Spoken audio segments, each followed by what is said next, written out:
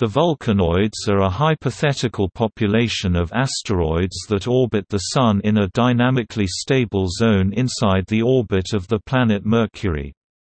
They are named after the hypothetical planet Vulcan, whose existence was disproven in 1915 with the advent of general relativity. So far, no Vulcanoids have been discovered, and it is not yet clear whether any exist. If they do exist, the Vulcanoids could easily evade detection because they would be very small and near the bright glare of the Sun. Due to their proximity to the Sun, searches from the ground can only be carried out during twilight or solar eclipses.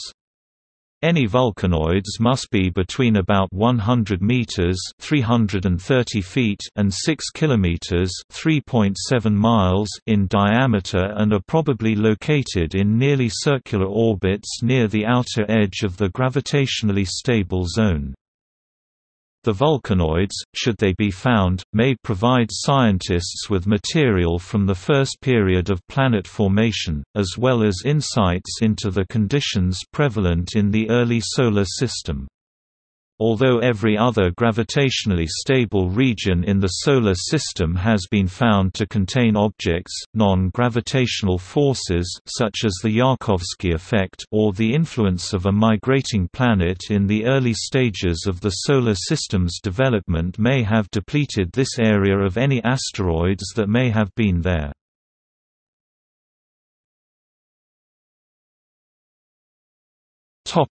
History and observation.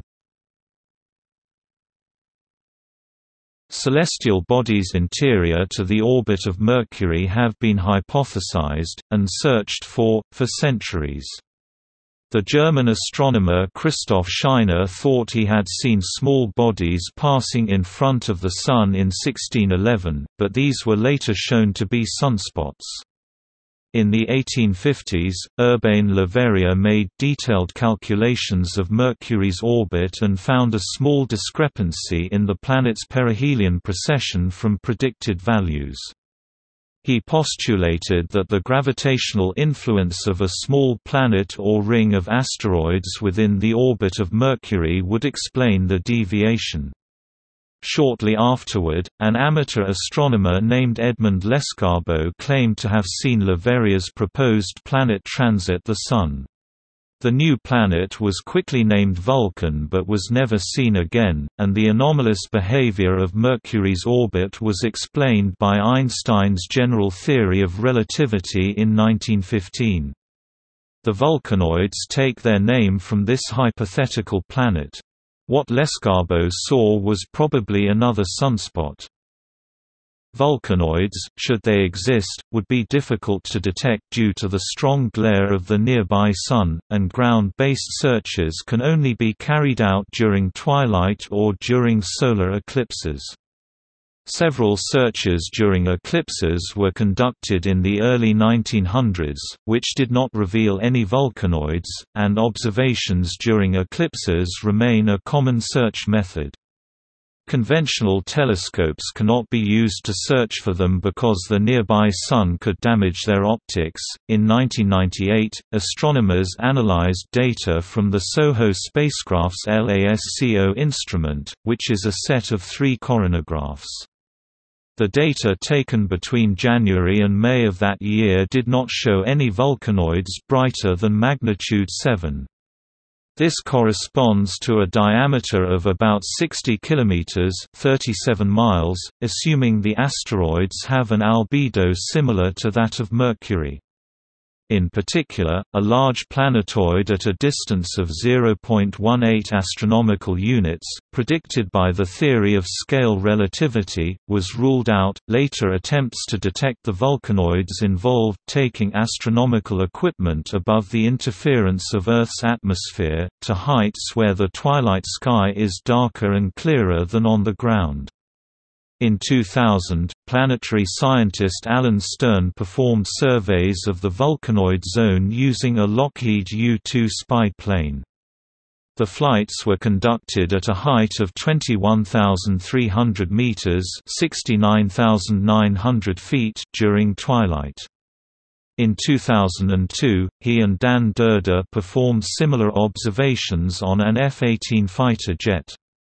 They made 3 flights over the Mojave Desert at an altitude of 15,000 meters (49,000 feet) and made observations with the Southwest Universal Imaging System airborne SWISA. Even at these heights, the atmosphere is still present and can interfere with searches for vulcanoids. In 2004, a suborbital spaceflight was attempted in order to get a camera above Earth's atmosphere. A Black Brant rocket was launched from White Sands, New Mexico, on January 16, carrying a powerful camera named Vulcam, on a 10-minute flight. This flight reached an altitude of 274,000 meters (899,000 feet) and took over 50,000 images.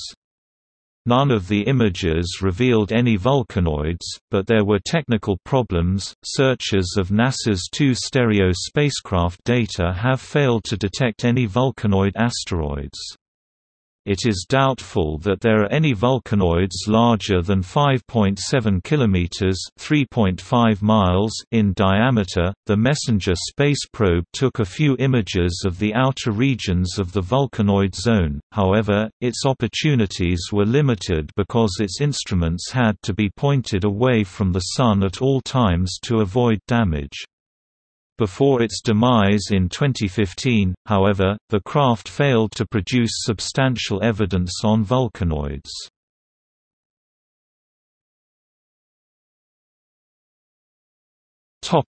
Orbit. A vulcanoid is an asteroid in a stable orbit with a semi-major axis less than that of Mercury, i.e. 0.387 astronomical units. This does not include objects like sun-grazing comets, which, although they have perihelia inside the orbit of Mercury, have far greater semi-major axes. The vulcanoids are thought to exist in a gravitationally stable band inside the orbit of Mercury, at distances of 0.06 to 0.21 astronomical units from the Sun. All other similarly stable regions in the Solar System have been found to contain objects, although non-gravitational forces such as radiation pressure, Poynting-Robertson drag and the Yarkovsky effect may have depleted the vulcanoid area of its original contents. There may be no more than 300 to 900 vulcanoids larger than 1 km (0.62 miles) in radius remaining, if any. The gravitational stability of the vulcanoid zone is due in part to the fact that there is only one neighboring planet. In that respect, it can be compared to the Kuiper belt. The outer edge of the vulcanoid zone is approximately 0.21 astronomical units from the Sun. More distant objects are unstable due to the gravitational influence of Mercury and would be perturbed into Mercury crossing orbits on timescales of the order of 100 million years. The inner edge is not sharply defined. Objects closer than 0.06 astronomical units are highly susceptible to Poynting-Robertson drag and the Yarkovsky effect, and even out to 0.09 astronomical units. Vulcanoids would have temperatures of 1000 K or more, which is hot enough for evaporation of rocks to be the limiting factor in their lifetime. The volume of the vulcanoid zone is very small compared to that of the asteroid belt. Collisions between objects in the vulcanoid zone would be frequent and highly energetic, tending to lead to the destruction of the objects. The most favorable location for vulcanoids is probably in circular orbits near the outer edge of the vulcanoid zone. Vulcanoids are unlikely to have inclinations of more than about 10 degrees to the ecliptic. Mercury Trojans, asteroids trapped in Mercury's Lagrange points, are also possible.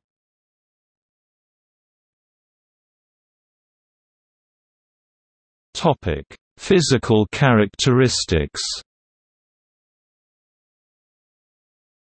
Any Vulcanoids that exist must be relatively small. Previous searches, particularly from the stereo spacecrafts, rule out asteroids larger than 6 km (3.7 miles) in diameter. The minimum size is about 100 meters (330 feet). Particles smaller than 0.2 micrometers are strongly repulsed by radiation pressure, and objects smaller than 70 meters would be drawn into the Sun by Poynting-Robertson drag. Between these upper and lower limits, a population of asteroids between 1 km (0.62 miles) and 6 km (3.7 miles) in diameter is thought to be possible. They would be almost hot enough to glow red hot. It is thought that the Vulcanoids would be very rich in elements with a high melting point, such as iron and nickel. They are unlikely to possess a regolith because such fragmented material heats and cools more rapidly, and is affected more strongly by the Yarkovsky effect, than solid rock. Vulcanoids are probably similar to Mercury in color and albedo, and may contain material left over from the earliest stages of the Solar System's formation. There is evidence that Mercury was struck by a large object relatively late in its development, a collision which stripped away much of Mercury's crust and mantle, and explaining the thinness of Mercury's mantle compared to the mantles of the other terrestrial planets. If such an impact occurred, much of the resulting debris might still be orbiting the Sun in the Vulcanoid zone.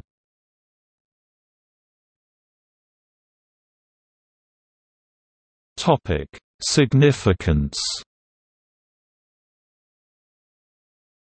Vulcanoids, being an entirely new class of celestial bodies, would be interesting in their own right, but discovering whether or not they exist would yield insights into the formation and evolution of the Solar System. If they exist, they might contain material left over from the earliest period of planet formation, and help determine the conditions under which the terrestrial planets, particularly Mercury, formed. In particular, if Vulcanoids exist or did exist in the past, they would represent an additional population of impactors that have affected no other planet but Mercury, making that planet's surface appear older than it actually is. If Vulcanoids are found not to exist, this would place different constraints on planet formation and suggest that other processes have been at work in the inner Solar System, such as planetary migration clearing out the area.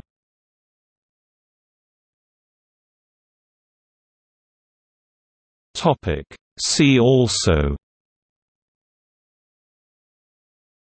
Apohele asteroid, Groups of minor planets, Kreutz sungrazers, List of hypothetical Solar System objects, List of Mercury crossing minor planets, Vulcan hypothetical planet.